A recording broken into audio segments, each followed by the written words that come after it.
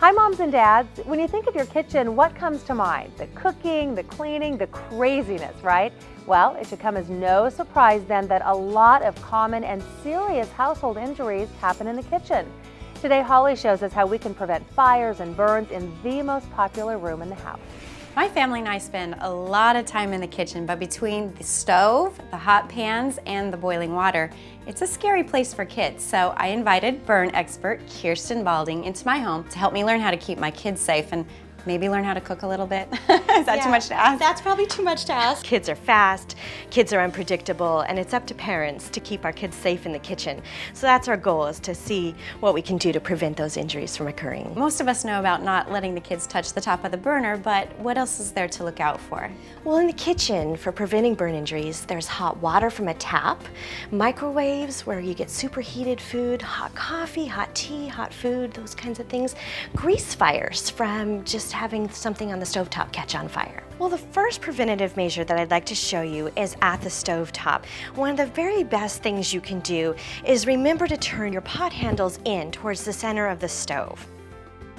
One of the other things that you can do at the stovetop is actually to remember to cook on the back burners. That was easy. Simple and easy, isn't it? Yeah. Another important safety tip is to check the hot water that's coming out of your taps. Set your hot water heater to 120 degrees and also test the water. You can test it with your wrist. The skin on your wrist is about the same thickness as a child, so if it's too hot for you, it's too hot for your children.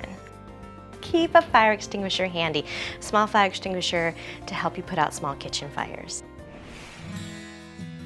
So Holly, when you get your whole family together in the kitchen, you can see how easy it is for kids to get scalded. So one of the best things to do is move our coffee cups and our hot food away from where kids can reach, out of the edge of the counter. Gotta supervise your kids in the kitchen.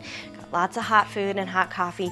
Know where your kids are. For older kids, set some boundaries about what they can be doing in the kitchen. And for younger kids, we might actually create a safety zone out of the entire kitchen. Keep them out of the kitchen while you're cooking. Create some hot zones or some safety zones.